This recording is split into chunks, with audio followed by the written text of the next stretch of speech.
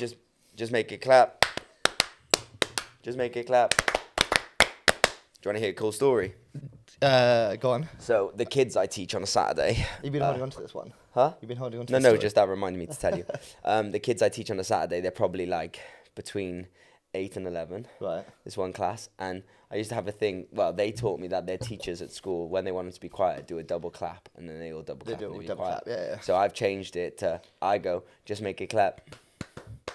And then I'll shout it again, just make it clap. And they all have to get the same rhythm. I'm so stealing that. How gangster. That's so gangster. And it's good because I'm trying to teach them rhythms as well. Yeah, to see if they can copy the rhythm.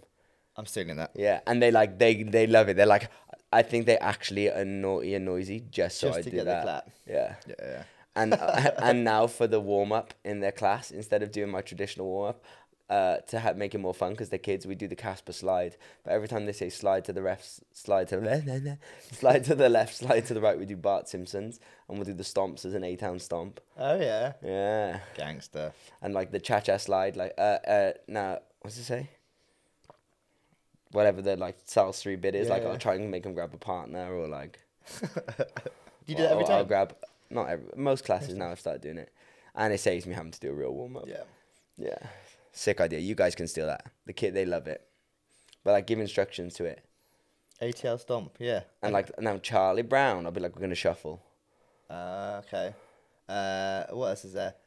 2 hops is that one? Yeah. And like I'll so make what do them you do for the hops? I just make them jump, but I make it like really cool jumps instead of just hopping on the spot like a fucking rabbit.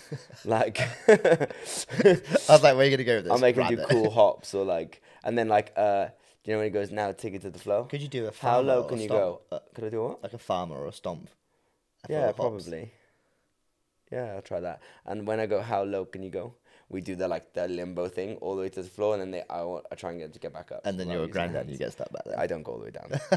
I just start it and they copy, and I'm like, yeah. Most white boy English stuff. Yeah, it's cool. Stealing it. Good concept. Yeah. And that's all for today's episode, guys. Come here for the finest information on the Ins and Outs podcast. Teaching the... I can't even remember what it is. Teaching you the inside minds of the industry's finest, something like that. It's 2023. It's the place to be. The Ins and Outs podcast talking about the industry. It's Kane and Jake. Ooh. I got fresh kicks, and so does he. Yeah. And so does he. Yeah. Jake's like left me from the Jordan front. He no longer buys Jordans. Buy Nikes as well, but they are part of the same company. You buy Blazers now. Blazers, You're a baby. skater boy. He was a skater boy. I said, see you later, boy. Are we actually going to talk about anything today? Yeah. I got the Soulfly Jordan 1s on, which is a collab shoe, which was destined to pop and do amazing things, and it flopped hard, and it just didn't get as popular as they wanted it to. And a lot of people say that it's one of the ugliest Jordan shoes that's been made. I really like them. Yeah, I do think they look like fancy bowling shoes, but I don't care. I'm about it. The red thing makes it look like a bowling shoe, right? Yeah. But now I can't unsee that. You shouldn't have said that. I know, but I don't care. I like them. If I look like the flyest bowler around. Can you look fly and be a bowler? Sounds like a baller. It's not the same, but... And if you haven't noticed, people watching, I'm wearing sunglasses today. Because it's cold as fuck outside. So my theory is they'll keep my eyes warm. Jokes. I'm trying to channel the sunshine. Okay. Yeah. See if it makes the weather change. Yeah. I'm trying to do Peter Pan with just imagine there's food. I'm doing that with the sun. This episode's off to a hot start. I like it. I'm here for it. Cool. What's cracking? 2023. What you been up to? Nothing. Yeah, that's it. You got a tattoo. I did get a tattoo. What's it mean? So it's the Native American tribe symbol for the hummingbird. Wait, slowly. The Native American tribe symbol for the hummingbird. Why a hummingbird? Because if you see it before a hunt, it's normally quite good luck. But it's also if you see it. If you see it before a hunt, it's good luck. Well, so like, if you see a hunting, shooting hunting. Yeah, because this is from long before tribal times. Yeah, tribal times. So yeah, it's not a good luck sign, but also it's a representation of love, intelligence, and harmony, which I quite like. Oh, so what made you want to get that? I've had it for in my head for 10 years because I got this tattoo on my arm when I was 17. What's that one? The Native American tribe. Sorry. It's also Native American for the journey of life. So I'm so conflicted. It's like you look Asian/Jewish, but you follow Native American like. No, do you know what? My mum bought me a necklace. You're so versatile. So versatile. You're so cultured. I could be Mexican one day and Vietnamese the next. My mum bought me a necklace when I was 17, and I loved the symbol on it. And then I was like, I'm getting it tattooed. And my mum hated it because she hates tattoos.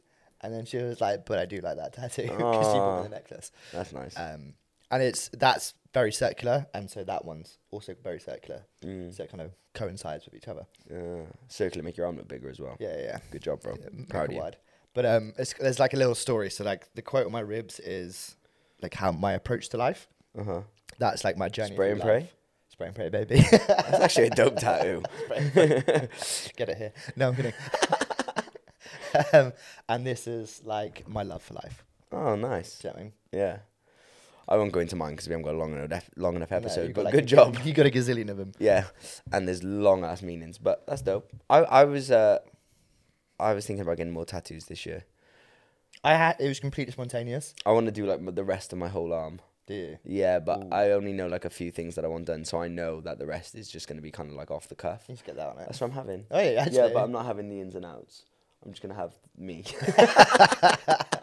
What a narcissistic prick. Are you gonna get? I'm just gonna have me tattooed on my arm. No, yeah. But no, I bet you no one actually knows that's you. They do now. They do now. In my studio. That's a photo of you in my studio. Yeah, as there should be. As it should be. No, I want that just because, like, to me, like, it represents like the brand, which has become my favorite. It's a massive part of a huge part of my life. Yeah, and it's my baby. Your baby. My baby. And I want my dog's paw print as well. Oh, that's gangster. Yeah. It's a little bit questionable, but I don't care. Yeah. I think when you get to a point where you got loads of tattoos, it's it like no longer comes alive. It's not like it doesn't like it means something attention to me, and it's not going to draw attention to anyone else. Well, that's the thing about tattoos is when you first get them, you're like, oh, everyone can notice it. It's like really visible. You think it's really visible, and then it just becomes part of you. Like I don't ever see this as a tattoo. I forget I've got. It's just part of my arm. Every time I take off my jumper and I'm wearing a basketball jersey teaching, I see my sleeve and I'm like, oh yeah. I've got a sleeve. Like I'm like, oh yeah. Forgot what that looked like because you don't really look at it yourself, right? You never know. I don't think other people really look at it either. It just becomes part of your visual identity. Yeah, it's true. You just go as the guy with tattoos. Yeah. When I first started working as a dancer, tattoos for dancers were like really taboo. Like it was like, don't get them because you won't book jobs, or like they'll stop you from getting certain jobs. Like, and it was a real thing, especially because like fashion-y kind of jobs are like a big thing. Like clothes show at the time was popping. Like everyone wanted to do clothes show, but I was way too short and ugly and ginger. Anything more? I'm probably not good enough. But there was loads of reasons like not to get tattoos. So I remember the first like tattoo I had that wasn't the one on my finger for like a gimmick was on my ribs, and I had it placed there. So if I went to an audition and I had to be shirtless, I could squeeze my arm against my ribs and it would hide the tattoo. Not whilst you're dancing though. No, but in my head I was like, if they like, notice I've got a tattoo on my ribs when I'm dancing, like my dancing's dog shite. Like, but I was like, if I just stand there, I can cover it up. That's so funny. Isn't that crazy that my whole first like real tattoo was my mindset as, will it prevent me from working? Yeah. But I then, think like also it can probably help you get jobs now. Well, that's when I started getting like a full sleeve in that because I wanted to stop being seen as the young white ginger Disney kid, and I wanted to be looked at as like more like bad boy thuggy. like thuggy kind of thing, which I still didn't manage to do. But I think it made me look a bit more like a bit older because I looked really young. Like even when I was like 25, I looked like I was 20. Now I'm 32. I look like I'm 32. But you're still young, bro. Thanks, bro. I got you. Safe. You look younger than me. Do you think? And I'm 5 years younger than you. I don't think I look younger than you. Yeah. I do look young at the moment though, guys, because like if you can see my face in this wonderful lighting, I didn't sleep very good last night. But I haven't drunk alcohol for almost, what's the date? You're 24 now, baby. I did drink on the 1st of January because it was my anniversary for my engagement. So it's a solid reason. But otherwise, I've done dry January-ish. I'm 17 days with no. I'm 17 days with no alcohol, and I genuinely feel like a different person. Dude, I've tried to tell you. I'm not gonna say it. No, go on. I've tried to tell you for years. Go on. Tried to tell you for years. And I've not been as creative. You haven't done. I've been so bland. I've been beige. You haven't actually messaged me again, Jake. I've got a great idea. We're going to Uganda. Yeah, like I've had no ideas since then. So I do think a bit of alcohol does spark my confidence and creativity. It really does. But I was really concerned about my well-being and my liver. And my liver. If I'm being completely honest. And I kept looking at myself thinking, I don't know, I feel like I always looked young. And I was looking at myself like around Christmas time, I was like, I look 32. Don't like that. No. Alcohol really ages as well. Yeah. Really like dehydrates the skin. It does help though when I meet people the same age as me and I'm like, oh, I look better than you. I couldn't do a few more drinks. Like, but anyway, back to my sunglasses back on. Yeah. We've gone in like 70 days sober. I love it. I recommend it, guys. Try it. No, and it was kind of to remind myself that I do have like discipline and control because I don't really need discipline like I used to have it. As a dancer, like I was always like I have to look job ready at all costs, and like I was always like have to be bookable. And now my life doesn't consist of that. I can have a bit more leeway to be a human, but I feel like I swang the very other way. But I was using alcohol, I think, as a way to suppress my tiredness, if that makes any sense. Okay. Like, it's to help me wind down, and like when I'd be frustrated, I'd do it, and it would just like suppress everything and make me feel relaxed and stop me overthinking stuff. And make you think about buying podcast mics instead. Yeah, that happened quite a lot. But then the downside to it is I would then, if I didn't have a drink or like a night went past without a drink, I'd be like, I need a drink. Like, I can't sleep. Well, it's also like... The first few nights not drinking, I really struggled falling asleep. Yeah, That's interesting. Yeah. Goes to show, like, again, how habitual we are. We were talking about this about coffee before the podcast. But also, like, how quickly you fall into a new normal. Because, like, for a good year, I drank probably, like, 5-6 cans a night. For a whole year, probably like 2021. What, beer? Yeah. And that just became my absolute normal. And it was like, without it, it felt wrong. And the moment I stopped, I was like, oh my God, life is so much better without alcohol. I do feel much better waking up in the mornings and stuff like that. Feel fresher. So much more fresh. Like, I feel more creative. Think how many episodes I've come in here hungover. Like, and they might not know, but I come in, I'm like, I'm tired. Like, drunk a whole bottle of wine and a half. And I think for like your lifestyle, like you obviously do the most. Like how many hours do you teach on regular? Cut it down, but like September to Christmas, it was between 39 and 43. Which is just a ridiculous. Week. Oh, it's insane. You know, that's like beyond professional athlete footballer level, you know. And to then marry that up with alcohol. A lot of alcohol. Like a lot of units a week. For sure. Completely against... Unsustainable. And to counterbalance it, I'd make sure I use the sauna like every other day to try and remove inflammation. But yeah, I feel much better. So guys, I recommend it. If you find yourself having a little drinky drink and you don't need it, try not to. Yeah, and I think it also leads to worse habits after, like eating. Like how easy is it to go for like a Greg's in the morning after a night of drinking? I know you've always that's been where good I at was really good. Like, but like for me, like if I'm hungover, I instantly pull for like shit food. Yeah, you like pastry. Yeah. Like every time we've had a drink, you appear with croissants. every time, every time we have a drink, you come back and you go, I got us breakfast. I go, what you got? Coffee and croissants. I'm like, fuck, we're in like a shit version of France. Like, I don't know. I really pull for like shit food after. Yeah, interesting. That's funny.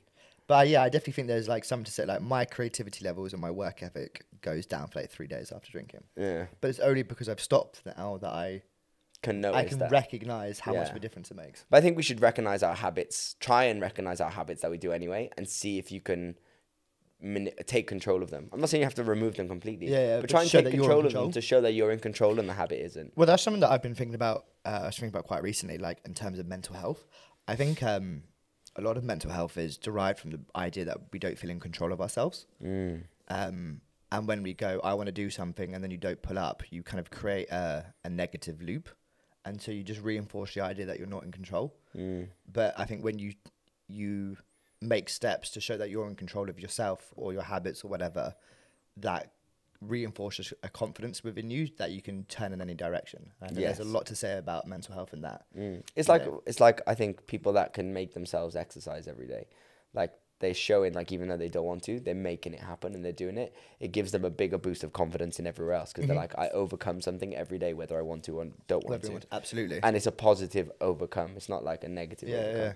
Speaking of health, I'm going to do a little plug for my homie, Jacob Modak. That was a nice little... That was a great transition, wasn't it? I didn't even plan it. I just thought right then on the Yeah, spot. go. So my homie, Jacob... if you know what the Czech practice is, I think that's what it's called. He's a Czech practitioner. He got his qualification from Paul Czech, which is like a huge deal. Think of like your average PT times 9 million. It's like an ultimate masters in health. I've got such a cold. Sorry, guys. He's doing a 1-day injury, the holistic injury prevention workshop he's doing on Sunday, January the 29th. He's going to be covering... Of Jan, yeah. Yep. Sunday the 29th of January. He's doing practical understanding of the Czech 4 doctor model, the 6 foundation health principles, the lower limb in relation to dance, how the core and core conditioning relates to the lower limb for dance, simple training and lifestyle changes to prevent injury, awareness of when more in-depth one-to-one assessment and coaching will be needed, be guided through the creation of your own nutrition and lifestyle and zone exercise program you can take away with you and start doing immediately. And I believe it's £100. It says invest £100 once for the 1-day workshop. Apply the principles and you'll save yourself thousands of pounds on treatments in the future overall. Prevention-cure. So check him out. Go hit him up on Instagram. It's at Jacob, Jacob, Modak, Modak. I highly recommend Jacob it. Modak. I know quite a lot about the Czech Institute and like the thing, and like it's all holistic based. There's no medicines, there's no like food is medicine, lifestyle is medicine, and it is actually phenomenal. I should probably sign up myself. Dope. Yeah. And that's so true. Like £100, fuck all. £100 for your health is nothing. Oh my god! Like if you were going to a good sports therapist, it would cost you between £60 and £100 an hour. And he's really making all this relatable for dancers, for it to carry across in our life, because he's a martial artist originally, and then he really invested in dance and learned dance and went from being absolute trash to really good. Like he's a really good dancer, and then he was like, okay, I want to get into fitness and got into the Czech Institute, and he's like, I actually see a flaw within the dance community. Everyone's always injured. Everyone doesn't look after themselves for the output that they do. He sees us as professional athletes. He's like, but we don't treat ourselves like that. So it's his goal to help that. So go check out Jacob. It's another Jacob. Another Jacob. On the topic of professionalism, showreels is a big part of my life at the moment. It is a big part. Big part of my life. It's a big part of my life too. Is it? I feel like I get asked every other day advice about showreels at the moment. Why is it at the moment? I think because college grads or college third years, they're 6 months away from graduating. Okay. So they're probably in that time where they're thinking about it, and they're probably getting lots of different information from other places or other people, or they see other people show reels and they have to have one like that. And I think for me to have a show reel, it's a lot easier for me for that to happen because I have footage of me on stage with artists content. And like, you know, there's something to show my body of work that I've done. But as a college student that's about to graduate, like, you don't have high quality footage of you dancing next to an artist. So it's quite hard to showcase what you've done because you haven't maybe done a lot. You might have done a move it piece or like an end of year show, but there's not a lot of footage that puts you on a platform where you're going to be seen as a high level dancer. So I guess you have to just film yourself doing whatever genres of dance you want to be seen doing, right? So I think it's quite challenging because you have to showcase yourself in the highest case possible, but probably just you filming yourself doing a solo. Yeah, it doesn't look great. Yeah, and think how many people do that. Like, think how many people are in the same boat every year that have to put their phone on a tripod and... Yeah, and they do it. And, you know, students, money is normally a struggle. Like, financially aren't in a position to throw, like, £1,000 at a show reel or something like that. They're not in a position to blast all this money. So they have to really, like, kind of get it right the first time. I think you want to get it right the best you can the first time. And I just feel like they're really misinformed But at the moment, you're like becoming like the I'm the showreel guy. Showreel guy. I've got like 20 showreels booked in at the moment. It's ridiculous. Yeah. I've edited quite a lot of showreels, especially like I've also done quite high level dancers and choreographers as well. And I think what stands out to me is showing off quality of dance. So like, is your show actually showing off your capability or just looking fancy? And the second is like quality of footage. Like even at like the highest levels of choreographers, like I was editing a high level choreographer the other day, and when I'm switching between low quality content, as in like poorly filmed or low download rate or whatever, bad pixelation or whatever, versus like good content, it really makes a difference, I think. So having like really nice crisp footage makes you pop, I think. Yeah, and how your brain receives that information, and you disengage without even knowing you disengage. Oh, it's bizarre. It's like all of a sudden you go, oh, they're not worth time. They're not worth that. They haven't got a high value to them. Yeah, because production does make you, the aesthetic of it puts them on a platform as well. You put them on a pedestal for the aesthetic of the video, shows that not you're serious. Not just the substance of the video. Do you know what I mean? But then even I think the substance of the video, people think, oh, I've learned all these things, I have to show all these things, go. Do you know what I mean? And they just throw everything at it and they don't think about it tactically about what they're trying to showcase. Like, I always think like, what's your goal? Like, first of all, you need to establish what your goal is. What kind of jobs are you trying to book? How do you want to be seen? What do you want to be seen as? You have to figure out all these things before you start filming for your showreel or putting it together in what order it's seen. Like, if you go, oh, I want to dance for Justin Bieber, I want to be a commercial dancer or a tour with Mabel. And you're opening numbers an MT piece or a tap number, you know, it's not going to really make any sense. Like, I imagine, I don't know this is me taking a wild guess, but I imagine I'm really accurate. I bet whoever job it is to watch showreels, to take on for castings, whether it's an agent, whether it's looking at you for a potentially job, I bet you they watch the first 20 to 30 seconds of every showreel. If that. And if you've not captivated the needs that they're taking you for or what they're looking for, they go on to the next. So I think a big thing that people also make a mistake on is, we'll go through quite a few points, but they try and save the best to last. They want a big ending. That's you know? Interesting. Yeah. We have a thing where we're like, got to finish big and strong. Like in a dance number, like for a showpiece. Yeah. You don't want an incredible beginning and a shit end. You want a strong beginning. There's always the massive, but you want a big ending at the end, because like with a film or like a song or a show, we always remember the ending because it's the last thing we see. But the reality is, whoever's watching these casting or whatever, who's watching these videos, probably won't make the end. So actually, I think you need a big beginning. You need the strongest part at the front. I know, I agree. It's like the first paragraph of a CV, isn't it? It's no different.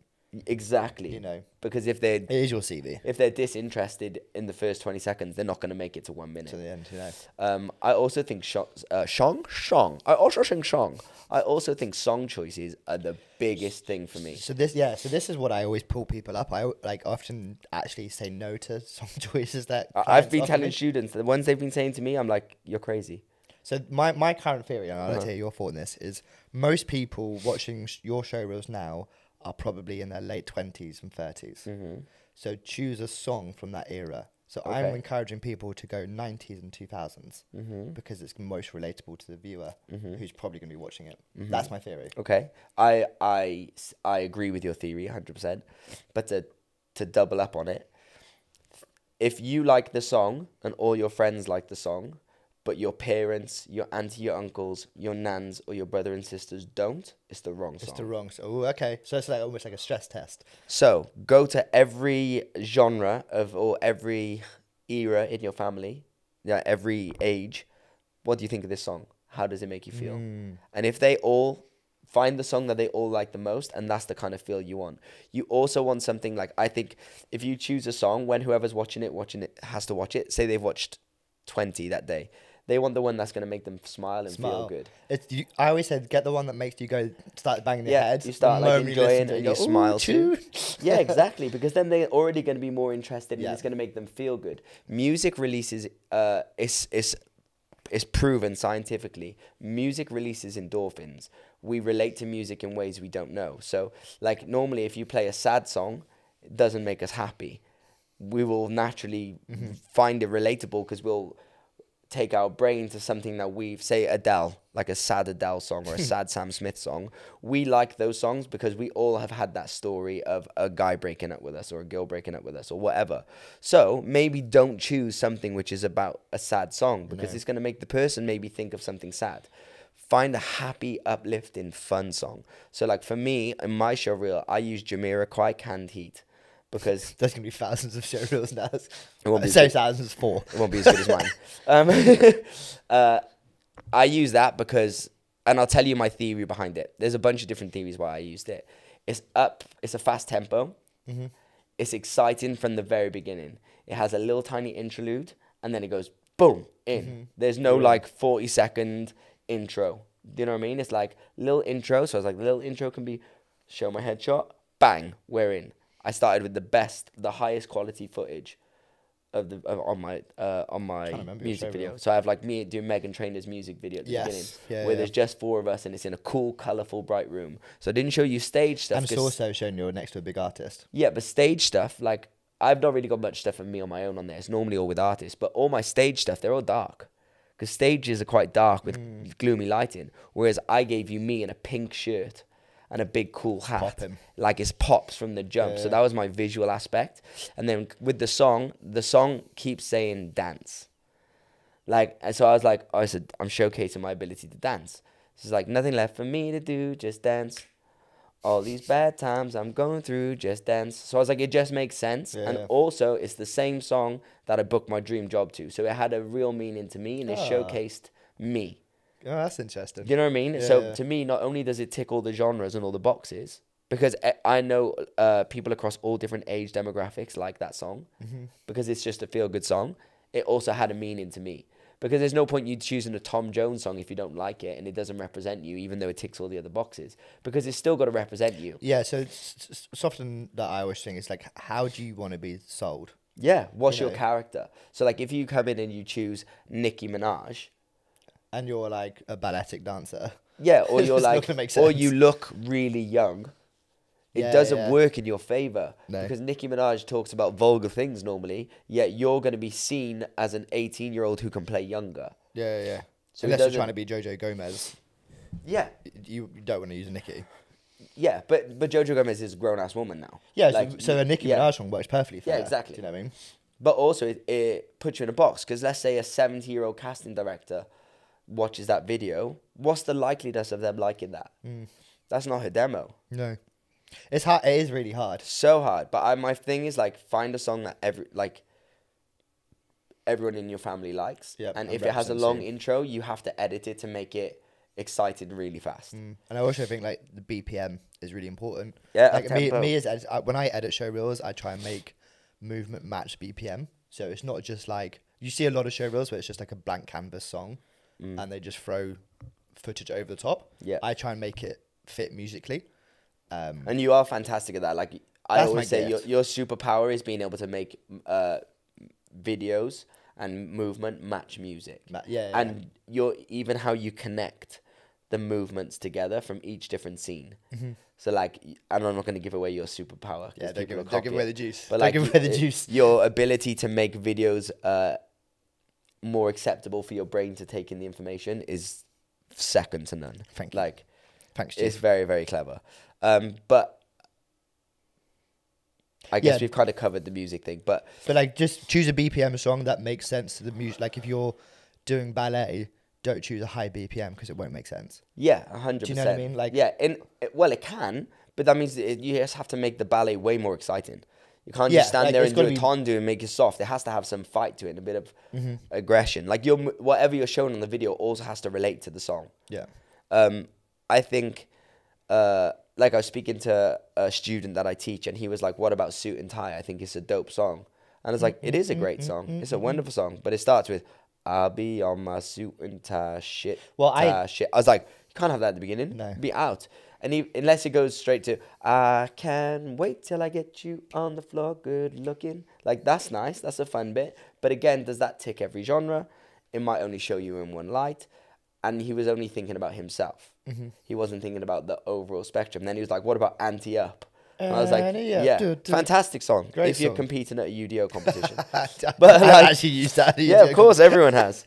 Like, it's not the right song or the right vibe for what you need. So you have to find a song that ticks all the boxes. Like, I mean, I can throw a million out here, but I'm not going to because then you'll all use them and you should pay for my expertise. Yeah.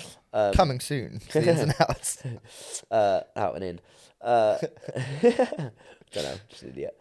Yeah, so the song to me is a huge, big deal. Yeah. I like your thing about the BPM of the song is such a valid point. My little hack to that, which I wasn't going to say, but I feel like I will because I'm a genius. Probably not a genius. Someone's probably thought this before, 100%. But this is what I think. Let's say, I'm going to showcase me doing, let's say it's me. I'm going to showcase me doing some choreography, some house, lock-in, some nice grooves, and some break-in. Instead of me filming 5 different routines to 5 different songs, I'm going to adapt all my movement to the same song. That is my showreel song. Therefore, when it's edited together, I'm always dancing on beat. Therefore, which makes the editor's life makes your life easier. Yeah. It makes it easier for your brain to receive it. Because if you're dancing to a tempo which is like this, and then the song is going... Yeah, it doesn't make sense. See that change of rhythm, and that was awful. But that's why I can't tap. But like, it doesn't make sense visually for your brain to take it in. And people who don't understand dance might not even know that that's hard for them to take in, or it's not as nice for them to take in. But if it just matches the music perfectly, like, why would you not make it easier? Your goal is to make whoever's watching your video, you want to make their experience the most enjoyable experience it can be, and the easiest way to take in info. There's so many things that we take in subconsciously, like if the movement is matching with the music, like maybe someone who's watching it doesn't even actually recognize that it's happening, but they might just go, "Oh, this feels nice." Yeah. Do you know what I mean? It's about that. It's about like, oh, this makes feels nice. sense. It makes sense. Like I think marketing, because you're effectively just marketing yourself. Yeah, you're making your own advert on you. Yeah, absolutely, and it's like, what we take in subconsciously with marketing, we don't actually fully appreciate how intense of the subconscious stuff comes in, like what color scheme it is, what brand does a logo look like why is Nike's tick the way Nike's tick is, like what are they doing on a subconscious level? And that's often what I think about with showreels, is like, what are they? Here's a good one. So speaking of brands, so if I was filming a showreel, even me, I would try to not wear branded stuff. Because it categorizes you. But let's say I'm wearing my favorite Jordan and Nike outfit, but I want to send my showreel to Adidas. Yeah, they're gonna be pretty pissed. Well, I've never thought about that. You're automatically going, I prefer Nike. So you're not a good representation of their brand. You're not a good ambassador of their brand. Yeah. So like, try not to have like big branding things, because then it also doesn't become about you. It becomes about your modeling clothes. Or you're modeling, and I think that's where, slightly off topic, but like, even with like headshots and photo shoots, people be like, oh, I'm gonna wear this brand clothing, I'm gonna wear this, but now you're not modeling you're modeling clothes. You're showing that you'd make a good way of branding clothing, but the person wants to buy into you, not your jacket. Yeah, I haven't ever thought about that. Oh, that's interesting. I like that. Because it shouldn't be the clothes that make you bookable, it should be you that makes you bookable. I had another point. I've lost it. Sorry. So yeah, like, even like branding for the video, like, wear colorful stuff if that's what you want to do. Like, it's completely on you. What you feel like represents you, or what's going to make you eye pop. I would switch it up. I would wear sometimes colorful stuff in some shots and some maybe not in others. So it's just constantly changing the visual stimulus for the person watching it. If it's always the same color outfit and a bright light, it's not visually stimulating because it's the same. So like, if you ever go and watch kids television, the color palettes always change. It's always about changing patterns and changing colors, because it makes it more visually stimulating for the child, because that's what they're engaged by. Yeah. So like, you'll never see a kid's cartoon with like one color on the screen or one thing. It's always multiple colors to make it pop. If you go and watch kids theater, like say Peppa Pig or something, the lighting always changes on stage, because it makes it more visually stimulating for the child. But that's because that's the lowest level of stimulating, because that's the most information they can take in is what they see. So if that's it for a kid, let's do it for an adult, because same why wouldn't you? Like, it's the same principles. No, it's interesting. Any other tips? Changing scene, changing the way the backdrop looks or the location looks. If everything is with the same backdrop or the same look, again, it's not visually stimulating. So you might have to adapt that with lighting or the angle of things that are shot, or maybe not everything is from that dead front on shot. Just the more stimulating it is for your brain, the nicer it's going to be. Something that I often think about, especially the intro of a showreel, is showing off what they're capable of or who they've worked off very early on. So kind of going back to that 20-second rule. Like, I was editing a showreel the other day who the choreographers worked with Madonna. So I put Madonna's face as early as possible to showcase the height of her ability. But I also think if you're doing that as like a student reel, you should show you dancing next to either A, recognised dancers, or B, lots of dancers that you're on par with. Yes, you don't want to have a video of you roasting everyone around you, because they might not look at you as being good. They might look at everyone else as being bad. They might just be like, oh, they all weren't very good, that's why she's used it and she looks good. Whereas if you have you and 5 other people who are all doing a fantastic job, and you're showing you have the ability to blend but still perform, that's showing a skill that's going to be required. Yeah, because I guess as commercial dancers, it's your ability to blend. To blend, 100%. You have to be able to do both. You have to be able to stand out when you need to stand out, but blend when you need to blend. So I guess have that moment where you are doing a solo trick section or whatever. It's like we did it before with Taz and Nino. We were like, right, you guys should both put me in your showreel, because you're instantly recognizable. Well, a lot of people within the UK who are going to hire you will know who I am, hopefully, or would have known who I am. So you automatically go, oh, they can dance with a professional dancer who's had a lot of experience. They're not just going, they're college grads who can dance. And it's the same why I always used to try and film me dancing with Elle, because I knew how good she was. And I was like, she's going to make it. If people always see her dancing with me, they'll put her in that category. Hopefully higher. And she's killing it. She's killing it.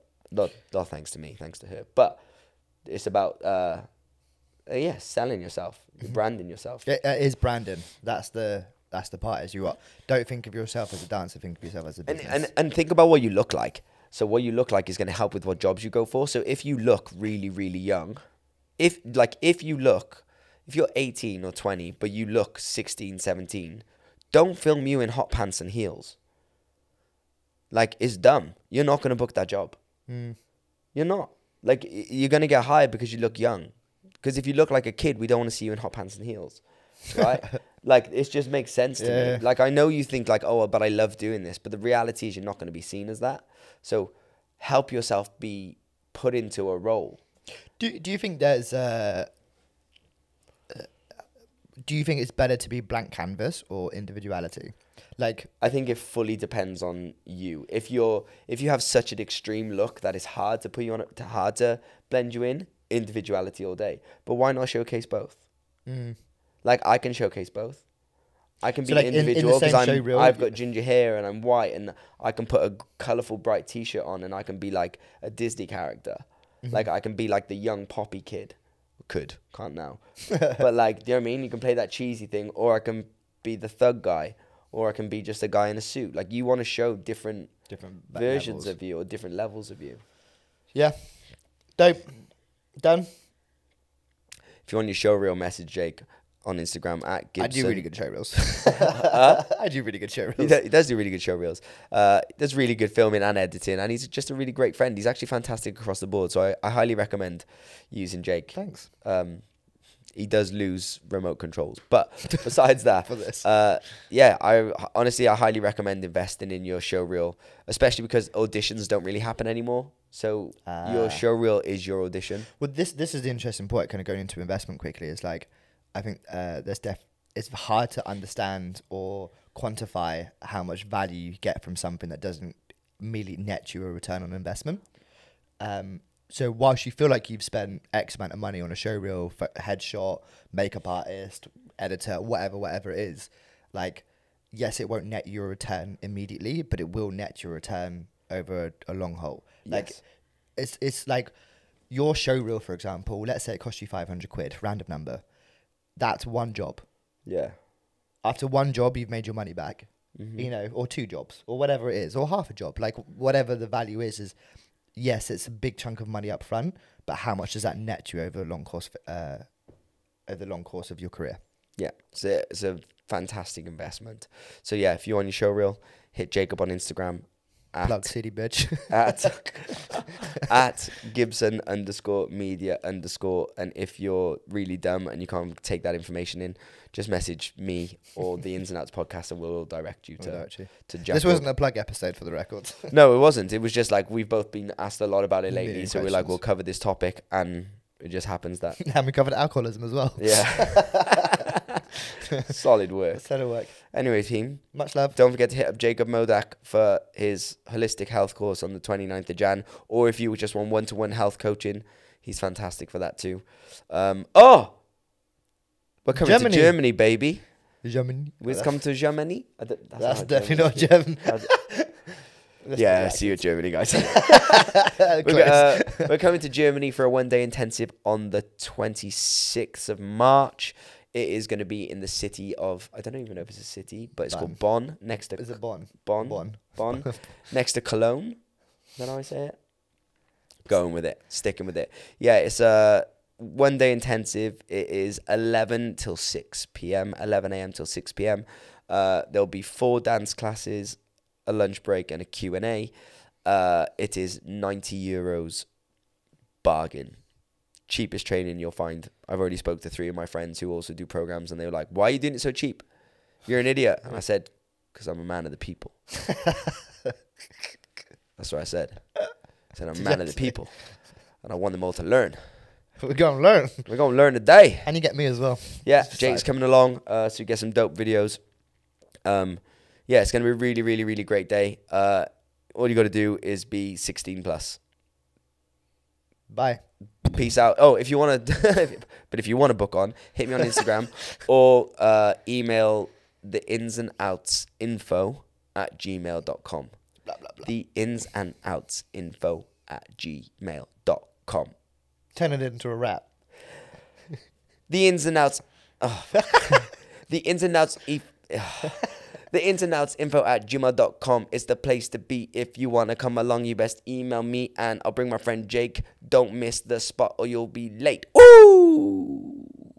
We need to work on this. Bye.